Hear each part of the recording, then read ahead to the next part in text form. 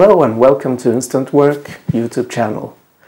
Today we're going to take a look at a professional equipment used to measure knife sharpness.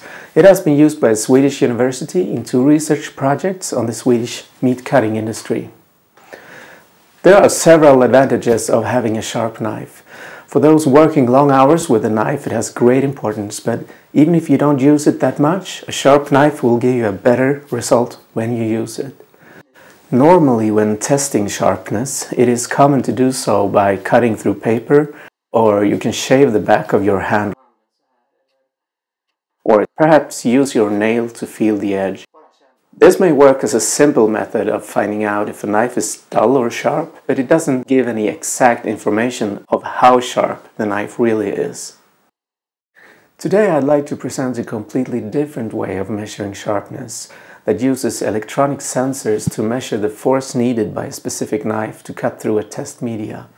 The sharper the knife is, the lower the cutting force will be.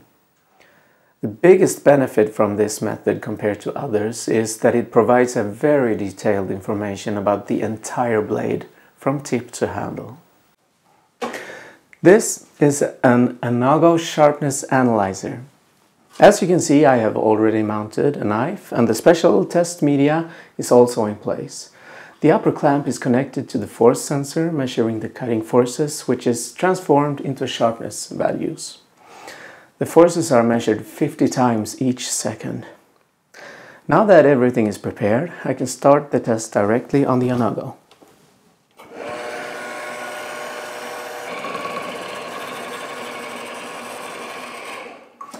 Well, as you can see, the Anago can perform a test by itself, but to collect a higher resolution of data, we need to connect the sharpness analyzer to a computer with the specific software.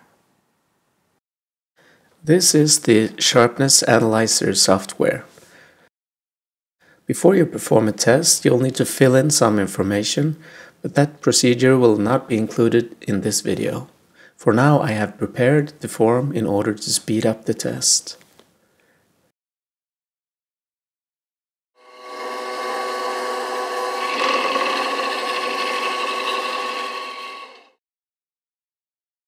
This is what the measurement looks like when the test is done. You are presented with a graph. The right side is where the tip of the blade is, and the height represents the sharpness value.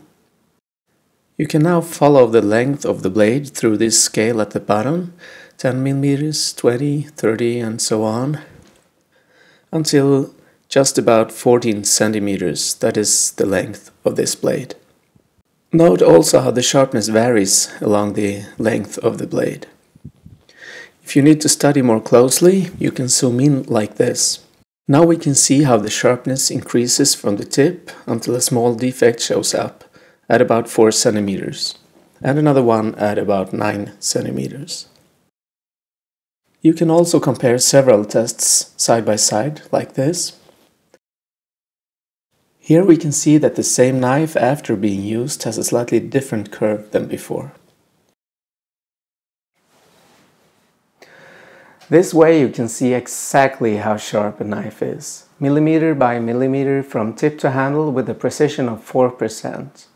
This can reveal how the blade wears down when using it, or if the knife is damaged enough to have to be resharpened.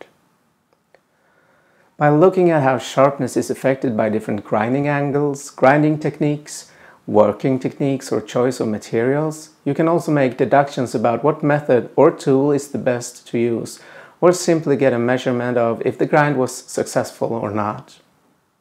Then if you want to know why you get a certain sharpness, or if there's a reason to examine a certain part of the edge, you can use the microscope or the angle finder.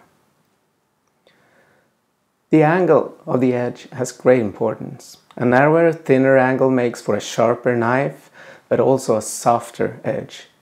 The thin edge can more easily bend or deform than a knife grinded in a thicker, wider angle. This is our angle finder from Katra. It works by shining a laser on the knife that mounts in the middle, and the reflections from the different bevels land on the rim where there is a scale. You just mount the knife on the magnets and press the button. The reflection now appears on the scale at the back. I use the microscope to find out why if I get a lower sharpness value than expected. It's also interesting to take a closer look at how the edge is affected by working with a knife. Often the edge is bent, chipped, or otherwise deformed. There might be situations where you want to do a more thorough analysis. At Instant Work, we have both the knowledge and experience of how to create and perform experiments with a scientific credibility. We also do summaries and statistical analysis of the results. A common mistake often made in consumer tests is using too little data. Furthermore, how you decide to design an experiment should also consider how reliable your results need to be. A larger amount of data is one more important ingredient, but it's also important to have a standardized method of measurement, an appropriate method of analysis, and a relevant presentation. It's also important to make sure the measurements will not be affected by other variables, such as the human factor or other things that can have an unwanted impact on the results. If you want to compare knife sharpness, you also need to consider that sharpness is a function of what the edge's angle is, the thickness of the blade, what quality of steel is used, if the edge is linear, convex, or concave, if there's any burr or raw edge still attached. The angle at which you cut will also affect the sharpness value. Those variables do not only affect the sharpness value, but also how long the edge will last and how the feel of the knife is. A comparison test should therefore also take those variables and more into consideration. Now you've seen what this equipment can do. I bet you probably have lots of ideas how you could put it to use. But during our research, we found that those who use knives in their line of work or sharpen knives professionally finds it very interesting to be able to really know in print how sharp the knife is and, more importantly, why. By reliably being able to analyze knife sharpness, angles, and surface finish, you get a fantastic opportunity to compare different knives or see how effective different sharpening tools really are. In our research, we found that this is a critically important feedback tool, especially for professionals. Just like an athlete uses a stopwatch or tape measures to compare results, a reliable way to measure knife sharpness is needed for those who sharpen knives or simply uses them a lot.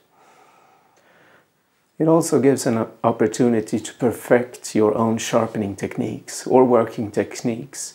And we have a lot of really interesting results from our research to show you. In the meat cutting plants that participated in the project, this has led to the knives being overall sharper and that the cost of sharpening and buying knives has dropped. If you're interested in renting the equipment, or if you need help doing tests or quality controls, you're welcome to contact me on this channel, from my website or from my Facebook page, instantwork.se. Renting will cost about $25 per day. A startup fee will also be charged to cover the administrative effort, calibration and reconditioning the unit. The first time you rent will also require an education on the equipment. This can be done remotely. On this YouTube channel, you will also find the instructional videos that were created in the project. They target the industry but might still be interesting to you if you're not a professional. They are about knives, grinding techniques, steeling and working techniques in 4 videos of about 10 minutes. Right now they're in Swedish, but I will try to make subtitles as soon as I find the time to do it. I will also continue to post videos about similar subjects targeting home users. If you're interested in knowing more about the science of knife sharpness, I would recommend you to check in on this channel again. I will do tests on different sharpening tools for home use and see what works or not, and I'll explain why. I have also planned to do interviews with professionals within this area of expertise. If you found this interesting, please subscribe, like, and share this video. I would really appreciate that. Feel free to leave a comment with a question or feedback. I will answer. If you choose to subscribe, you will be alerted when I publish new videos. Well, that's all for this video. Thank you for watching, and I hope to see you back here for the next video.